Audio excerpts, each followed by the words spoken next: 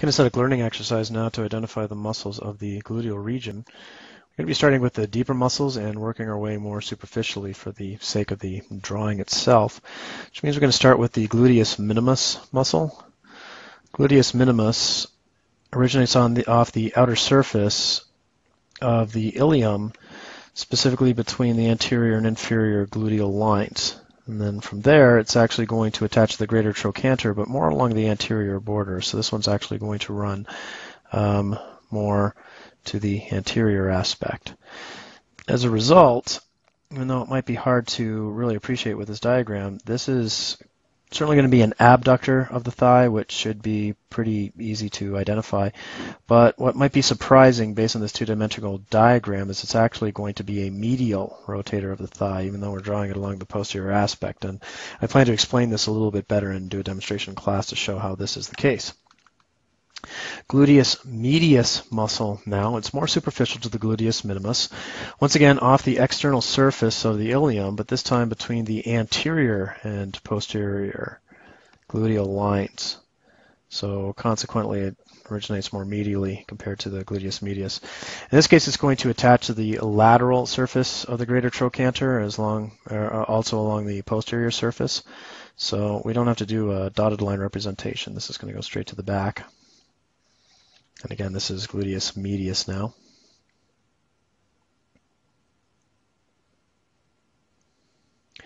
And it's going to share the exact same functionality as the Gluteus Minimus muscle, in that it's going to abduct and, once again, medially rotate the thigh. And we'll demonstrate this a little bit better when we're in class itself. That now takes us to the Gluteus Maximus muscle. You've probably heard of this one. This is the one that makes up the superficial structure of the gluteal region, the buttocks, if you will. It comes off the outer surface of the ilium itself, as well as a large portion off of the sacrum. And in addition, it will actually come off the sacrotuberous ligament to a large extent as well. And you will notice this in lab, that it has quite this extensive origin point. It's not a very easy dissection to do, and you'll actually have to strip it away from that ligament itself. From there, the Gluteus Maximus is going to attach into the Iliotibial Band and the gluteal tuberosity of the femur itself. So you'll see this attachment bit more inferior, as well as the iliotibial band. So what's prominent with this attachment point is that it doesn't reach all the way up to the iliac crest itself. So in anatomy lab, you will actually be able to find that superior border in this region up here. And when you find that and go superior to that, you will be able to actually palpate the Gluteus Medius muscle, which is also important for certain clinical diagnostic tests that we'll be talking about as well. Function of the Gluteus Maximus. This is going to be the most powerful extensor of the hip itself, and pound for pound, it's the most powerful muscle within the entire body. Now, that being said, its role in extension is typically from a flexed hip position. So, for example, when you're standing up from a chair, or when you're climbing a flight of stairs, the Gluteus Maximus is going to be the powerful hip extensor for that. During normal walking activity or just normal standing and maintenance of balance, the Gluteus Maximus is actually going to be fairly silent and not used nearly as much as some of the other hip extensors that we'll be talking about. Next muscle for us to identify is Piriformis, and I'll be doing this in the right-hand diagram. Again, I'm limited to just 3 colors in this mode, so I'm going to be going back to black to be able to show this. Piriformis actually stands for pear-shaped, and that gives you an idea of what it looks like. The majority of it will not be visible in that it comes off of the internal surface of the sacrum, as well as off of the sacrotuberous ligament from the internal aspect. From there, however, we will see the fibers very quickly converge as they exit the greater sciatic foramen and will attach along the upper border of the greater trochanter of the femur. So you can do a straight shot along like this. So this is the only part that's actually going to be visible to you in dissection, at this stage of the game. The more distal aspect, where we would compare this to the upper portion of a pear. Remember, we were talking about that pear shape, and that the lower aspect of the pear is all hidden deep within the pelvic cavity. And then we have this upper portion which projects out from the greater sciatic foramen to attach to the greater trochanter. Next, we have a set of three muscles that are talked about pretty much interchangeably together. First, in the middle, we have obturator internus. So we talked about the obturator externus previously. The internus comes off of the internal aspect of the obturator foramen.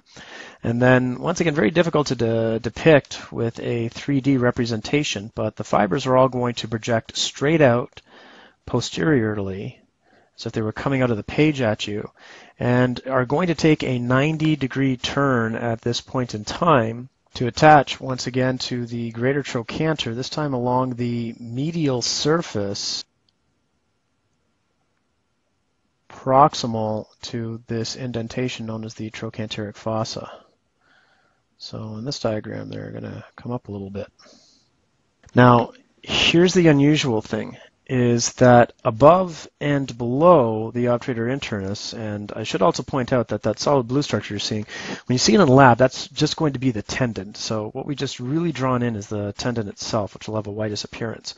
But above and below this obturator internus tendon, we have a pair of muscles, which will actually come off and will fuse into the obturator internus tendon. And so these are known as our superior and inferior gemellis. The superior, as we see, comes off of the outer surface of the ischial spine, and the inferior is going to come off the upper surface of the ischial tuberosity, and then they fuse into that obturator internus tendon. So gemellus is a term meaning twin, if you think of Gemini, and so we think of these as twin muscles that help to assist the obturator internus with its pull. Final muscle to talk about is the Quadratus femoris muscle. So this is going to come off of the lateral border of the ischial tuberosity. As the name implies, it's going to be a square-shaped muscle which is going to attach to the posterior aspect of the femur in a spot appropriately named the quadrate tubercle.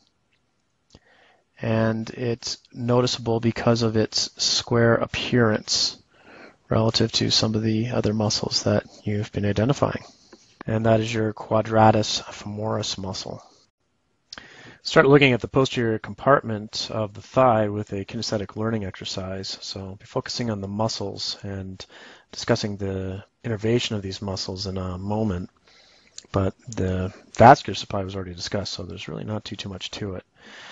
4 muscles total in this region, 3 of which share a common origin, a common function, and have a common innervation. So they're collectively known as the hamstring muscle group. You've probably heard that term on pulling hamstrings and such. It gets that name from the fact that in butcher shops they would typically take a pig and open up the back of the leg and use this muscle group, the tendon of this muscle group, to hang the pig up for smoking purposes and such. So consequently the name hamstrings.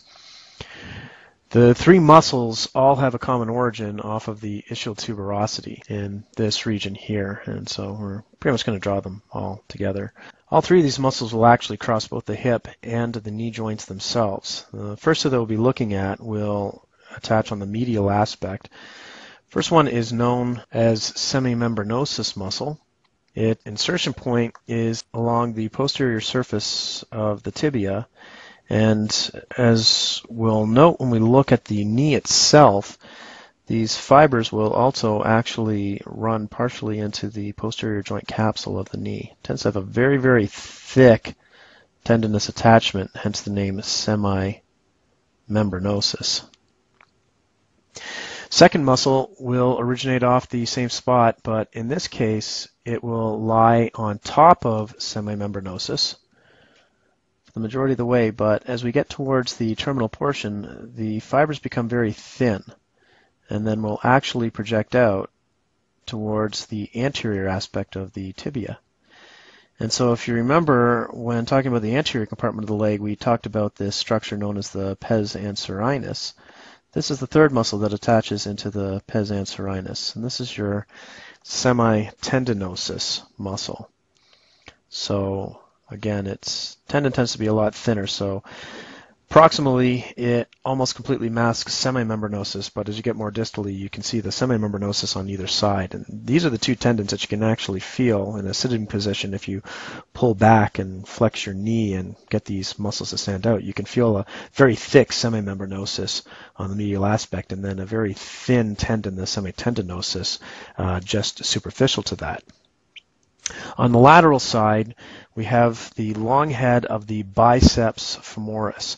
So this muscle, once again, has a common origin point, but unlike the other two, it's actually going to attach to the lateral surface on the head of the fibula primarily. And so consequently, this one crosses to the lateral aspect of the leg. Now, when we think of the term a bicep, we usually think about two heads, and this actually does have a second head known as the short head of biceps femoris, but what you'll notice is it originates off of the posterior aspect of the femur along this margin here. So consequently, it does not cross the hip. It will have no function on the hip, and it actually has a slightly different innervation pattern, as we'll look at. But again, it has the same attachment point because it blends in perfectly with the long head of the biceps femoris. And so the two of them are two fused muscles at this point in time. But earlier on, it does have a very distinct origin point and actually does have a distinct innervation. So consequently, the first three muscles that can be grouped together as the hamstrings will all be responsible for extension of the hip and flexion of the knee, whereas the biceps